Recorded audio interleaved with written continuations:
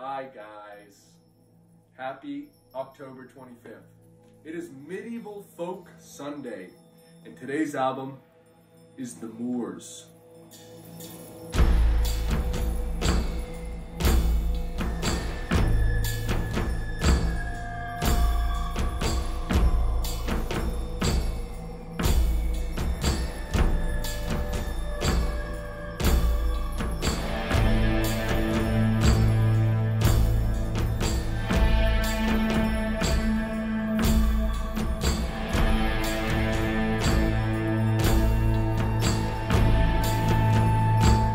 The Moors were a pagan duo from Boston that released one album.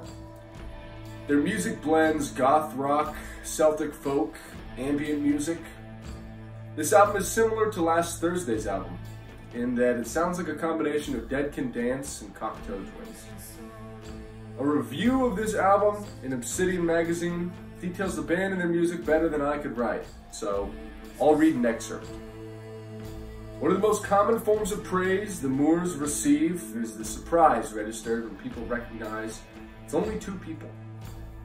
The multi-layered guitar sounds and effects created by Dakota, and the haunting vocals and skilled woodwinds of Sharynne, Macha often conjure the image of a much larger group of musicians, or at the very least, a studio-driven concoction that cannot be recreated in a live setting.